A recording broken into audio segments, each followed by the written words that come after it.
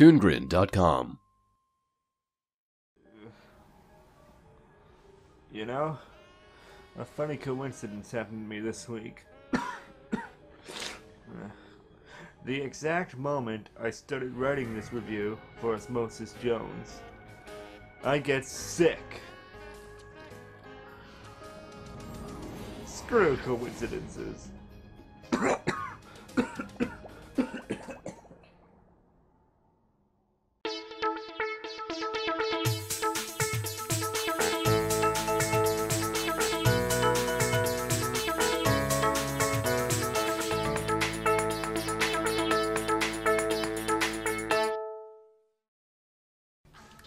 I'm feeling a lot better now, so let's get on to Osmosis Jones. Osmosis has been on my to spotlight list for a while, and as a kid, I liked the movie a lot. But I only really remembered more of the great art design of the TV spin-off Ozzy and Drix more than what the actual movie itself was about. So I had to ask myself, does Osmosis Jones hold up after all these years? Or is it just sick? Well, I can safely say that my thoughts for the movie have completely stayed the same for all these years, except with a few added bits of frustrations thanks to my new mature mind and point of view.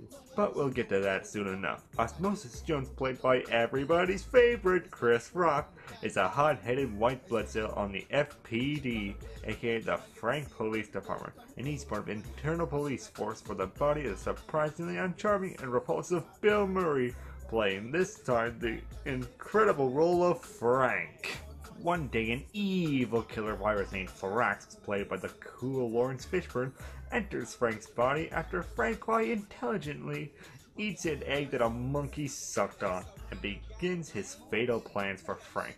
None the wiser, Jones' superiors put him on the case to investigate the minor irritation that Thrax is causing. But being an animated cop comedy, it wouldn't be complete without Ozzy getting a quirky partner, a cold pill named Drix, played by David Hyde Pierce. Through their seemingly mismatched personas, the two investigate Thrax's attacks on the body of Frank and take aim to take him down.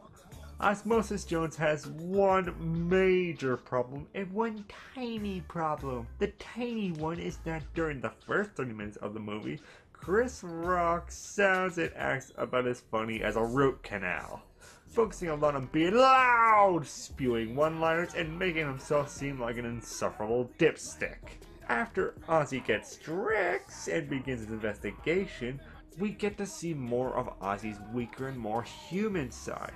It's a balance of ego and weakness that makes Jones in the later half of the movie much more relatable and in turn funny to the audience, unlike in the first 30 minutes where he just sounds like every cop who plays by his own rules.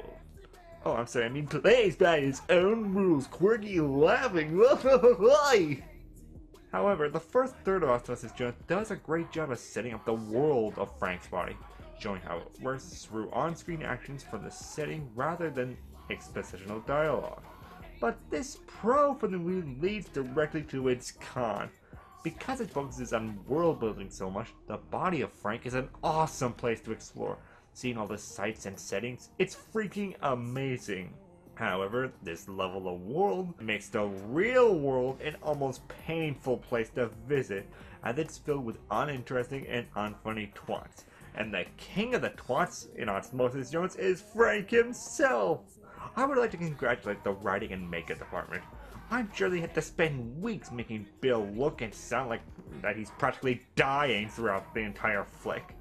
It isn't just how he looks though, everything about Frank is putrid and makes him seem like he should be living in a cave. My favorite instance of this was firstly when he eats the egg a monkey was sucking on, which gives birth to Thrax, by the way. And when he blows off his daughter's field trip, he never explains to her that he can't go, not only because he's a lazy sack of poo, but her teacher has a restraining order against him. Half the content in the real world segments could have been cut out if he just said this one fact to her. And you know, restraining orders make Frank seem all the more quirky, doesn't it? I racked my brain trying to figure out why Bill Murray was characterized into such a putrid character, and then I remembered something from Ozzy and Drix that mirrors in this movie. The aging character of the body, Frank in the movie and Hector in the show, directly refers to mayors in each body. In the show, we have Mayor Spryman, a completely immature and glory-hounding teenager, and in the movie, we have Mayor Fleming, played by William Shatner. Because of course it is.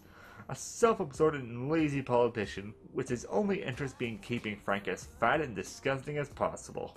In that sense, it makes Shatner and Murray's characters kind of synonymous with one another, and it makes sense they are so disgusting as they are Ozzy and Drix's secondary antagonists next to Thrax.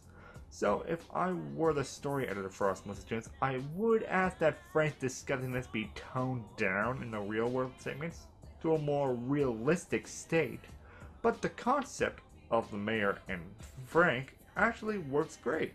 Thrax, on the other hand, was a great concept that was executed just as greatly. Created to be the physical representation of the Red Death, Thrax is cold and calculative, and his red character design is bold and memorable, even if he stole the coding glasses from the Matrix.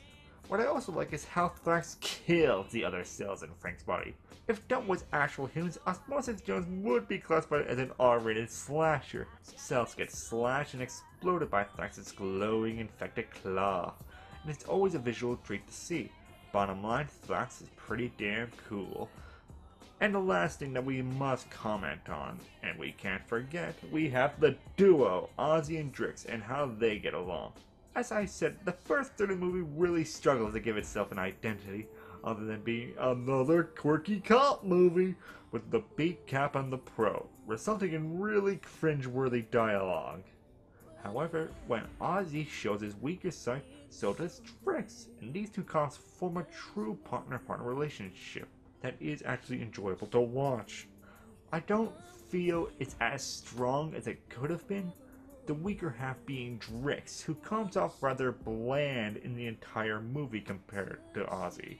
But for the purposes of the movie, he works. Maybe if they cut down the live action bits, Drix would have been able to show a more colorful personality, but he is cherry flavored, which is always a plus for me. Osmosis Jones is a rickety movie. It's funny here, touching there, as well as annoying here and frustrating there.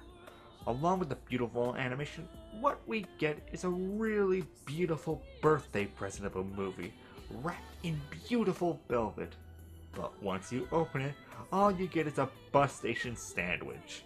It's not a terrible sandwich, mind, but you wish the lettuce was a little bit fresher, and they didn't put in that egg that monkey sucked on. So speaking from a recommendation point of view, I would still recommend Osmosis as just being okay. If it sounds interesting to you, then you'll like the movie. If it doesn't, or if you don't want to see Bill Murray humiliate himself, then treat this like the plague and run away.